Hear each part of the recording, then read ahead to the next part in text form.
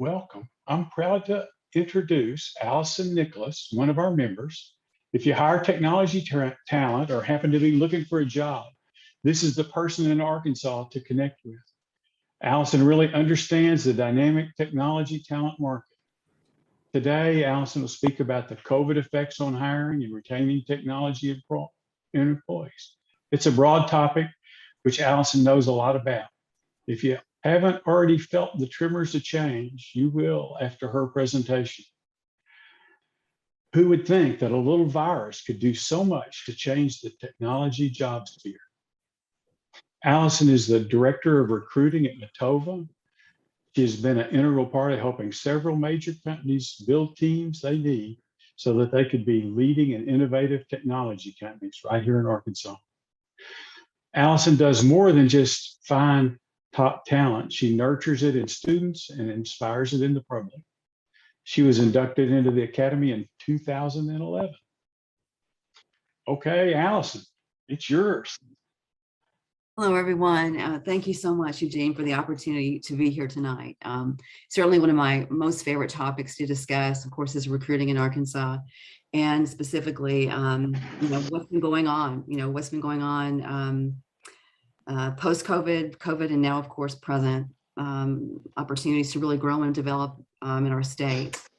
Now, I'm going to reference some notes here I've been working on for a couple of days, so feel free to interrupt. This is going to be a conversation, and I know we've got to get to some really fabulous new inductees, but this is a topic I love to talk about and would be glad to chat at another time. So, technology hiring and retention has drastically changed, of course, during COVID, and has provided an opportunity to look at things differently, have an opportunity to reach out to a broader community in unique ways.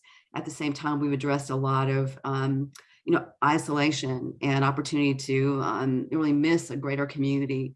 And so I'm grateful for tonight just to have a chance to see all your great faces and chat about some really interesting topics. So let's talk about post-COVID. We were all just running right along, doing our normal stuff, basically doing on-site recruiting. We were bringing people in on trips to visit our headquarters. We were basically doing our day-to-day, some phone tour, some phone conversations, some video interviews. We were attending career fairs in person. We were attending technical events on site, much like we were doing this past month with Northwest Arkansas Tech Summit. We were getting back to the opportunity to interact with one another. Corporate culture, of course, involved on-site, virtual events, remote work. To some extent, we had coffee bars, we had company meetings, we had social team events right there in our corporate environments, like everyday activities we would normally expect. Healthcare services were a part of our benefits programs that we took advantage of and benefited from greatly. Tools like Zoom, Google Meet, Microsoft Teams, Slack were part of our day-to-day communication, and never thought another thing about how much we would not like Zoom after a long period of time. Travel to customer sites, people coming back and forth. In the workspaces were different. Of course, we had open workspaces, we had movable desks, we had close proximity to our peers. When you think back of all that, how common that was, it was just every day, right? It was seeing our peers, interacting with one another, sitting in meetings, and enjoying corporate culture in a way that we just took for granted in lots of ways. And I still celebrate that time and looking forward to a time where we can all be back together in different ways. And I believe that COVID is requiring that for sure. Moving on to COVID-19, I would describe that as a time of lack of community that we really missed to some extent, and people connected with one another in person, to some extent isolation. I'll never forget the career fair that I went to at Hendrix College. It was the last career fair I was able to attend in person before COVID hit. And we had interviewed candidates, we had talked to a lot of candidates, and I had to call them and tell them that we could not extend offers for internships. And they felt so isolated. They had to go home. They had to make different situations appropriate for their lives because they were, of course, not safe in certain situations. So it was a big time of transition, of course, transition to remote, transition to home, transition to new spaces. The concerns about infrastructure and security were a high priority for campuses and companies alike. they were basically concerned about employee safety. We were concerned about work-life balance, including family and children and pets and all kinds of things that were going on at the time that we began to address our lives together, from work to work-life balance. Healthcare services became overloaded and a high priority, and also, of course, including childcare services and those impacts of virtual telemedicine and things like that that began to evolve very quickly and in a very important role. Educational institutions, of course, the public schools, universities and colleges, training organizations, all adapted to try to meet the needs of their audiences. And we all experienced that in many, many ways. The economic impact, of course, began to affect employers that led to both growth and decline in regards to their customers. Who would have thought that the food industry delivery organizations would be a #1 employer right off the bat, because the need for food delivery and for the need of telemedicine and things like that. We had customers that automatically at Matova began to provide unique services, and their business began to grow, and others had to slow roll or began to think basically conclusively about long-term planning and extending the time windows of their projects. So time was really interesting, of course, and continues to be today. One of the things that impacted me personally was how many of my peers lost their jobs. I'm sure you guys saw all of that, but many, many recruiters nationwide lost their jobs and had to spend more time kind of recreating their career paths and had an opportunity to reskill and consider alternative career paths. The candidates, of course, began to really think about how to reprioritize their job search, and conversations were very interesting. I remember having a very senior individual apply for a position, and I called and talked to him specifically about the role, and he said, Allison, I'm working from remote. I'm not able to commute anywhere, so I'm saving about an hour and a half a day, and I'm not spending the money. I'm not as concerned as I am about healthcare benefits. And I'd like to also know about the scope of work. I want to do important work. I want to be able to work with people that can help me grow and develop, and also provide meaningful day-to-day work that I'll enjoy and feel passionate about. And so we saw a senior person adapting his life to meet a need that he had personally, and his life had adjusted significantly because of COVID. Quality of life, local and regional experiences became really a high priority to our customers as well as to our employees. And what kind of experience could they create for themselves online? As they thought about where they wanted to live, how they wanted to spend their time, they began to think about experiences and what that was going to mean for them and their family, and where they could have those experiences outside or in locations of importance. So as they began to think about where they wanted to work, where they wanted to relocate to, the location and experiences outside of work became a really high priority, and we could hear that day to day in the conversations. And I hear my peers talking about that as well quite often. The technical reports support system for me and for my peers in Arkansas were really very unique. The Little Rock Chamber of Commerce began a Little Rock Central Arkansas recruiting group. It was basically a Slack channel, and 15 of us came together, and we basically shared resumes. We looked at trailing spouses related individuals, people who needed to find jobs to be able to stay in Arkansas. So we began to communicate on Slack regularly and share resumes of people who were looking. Sometimes they were college students who had really important needs that needed to be addressed, and we shared and collaborated through that network. I will also recognize Northwest Arkansas, Finding Northwest Arkansas organization, who basically did a phenomenal job. I know many of us in Arkansas received spreadsheets on a weekly basis about talent that needed jobs, people who were trying to come home to be near their families, people who were trying to find jobs and willing to move to Arkansas. Of course, I'm sure we're all aware of the massive approach they took to attract talent through significant recruiting initiative, signing bonuses, really supporting the outdoor activities such as biking and hiking, those types of things that really highlighted Arkansas in so many unique ways, which is really exciting for all of us. They created an internal applicant tracking system for us to use to post jobs, to be able to find talent quickly.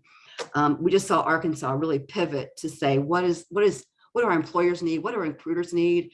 And more importantly, what do Arkansas citizens need to be able to stay here, to be employed, and to enjoy life and basically reignite in a way that's purposeful in their lives tied to work. and into personal life. So it was really impressive. It is an impressive time still, but during that time, we really appreciated the passion that these organizations had for us, those of us who are recruiting, those of us looking for jobs, and those of us, of course, who are trying to hire people during a very difficult time. I would also like to recognize Dave Wingle and his team. Identify was also a very important tool for us to begin to understand and benefit from as a way to identify entry-level talent and potential talent long-term pipeline. The Arkansas Jobs website we currently have access to and have had for many years was another great way to make a referral. Other networking groups like the Northwest Arkansas Dev Group, which is basically a Slack channel, is a way to reach out to developers that were awesome to share information about jobs and people looking for opportunities. So the whole Slack community came together virtually in lots of ways in Arkansas and other regional areas, really nationwide, to help us identify and talk about issues and connect with individuals who are looking for jobs, and also just to get to know more people. The Arkansas Code Academy, of course, has continued to pump out great talent. I just went to a demo day more recently last week, which I really enjoyed, to see individuals coming out looking for jobs and putting a willingness, I guess, in their lives to change and to create a new career path without any technical background. So it's always a pleasure to be involved with them. I would also say the Arkansas Center for Data Sciences has continued to create a very dedicated approach to training talent, to creating the apprenticeship programs and offering those in multiple areas for employers. I know Matova has benefited from that most definitely. I would also say the Ready for Life initiative is very important, and one that I look forward to hearing more about as our state collaborates across the public school system, the 2- and 4-year institutions and industry, to determine where the talent is, where they're going, and also how we can collaborate through learning tools and resources to help leverage our state from K through 12 to retirement. So it's another really important program that's come along this past couple of years during COVID, before and during COVID, and of course now as we look forward to times where we can actually be more present, together in our various locations. I would also say that I would like to recognize Joel Gordon and the many people in the maker community who really made a huge difference in our state by connecting people to unique job opportunities, utilizing their skill sets that they had not been able to previously in such an important and meaningful way. So they did a phenomenal job, and I look to them many times to the way to connect, to network, and think about jobs and opportunities to connect skill and people that I hadn't before. So I really appreciate what they did for us. As we look to today, I have to use the words, the Great Resignation, as a way to talk about the ways that people are thinking about what they really want to do, their lives, and their whole concept of work-life balance, the family, have come to be addressed in their personal lives. What do I really want to do? How do I want to spend my time? The impact on my family, on my personal life, and the activities and places I want to go and things that I want to do have a great impact about how people think about jobs, what they want to do with their lives, and also how they want to spend their time. Are they interested in a full-time job? Do they want to be a contractor? They want to completely re-engineer and revision their lives according to work. So it's really an interesting time. The national job market, of course, can certainly have a great impact on all of us nationwide.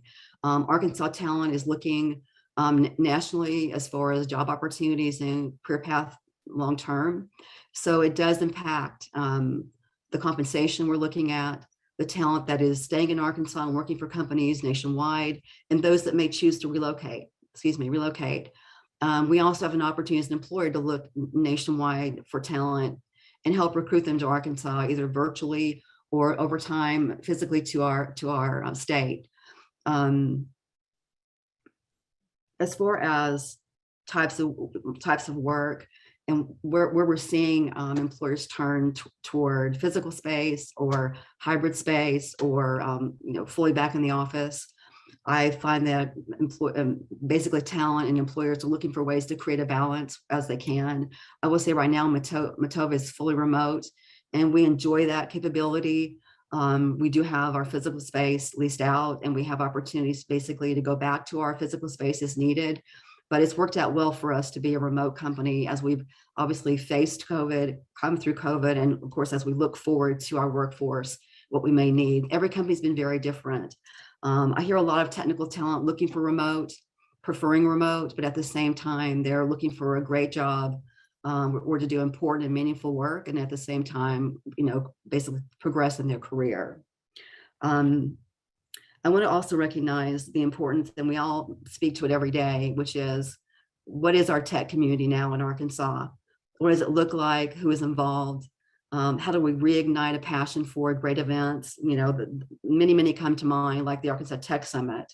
The others might be Made by a Few, Tech Fest, Bar Camp, the Raspberry Pi Bake Off, the technical user groups. all those things are some of my favorite over my career here in Arkansas, and continue to be. And I look forward to those events coming to full fruition and being able to be there physically in the space or wherever they're going to be.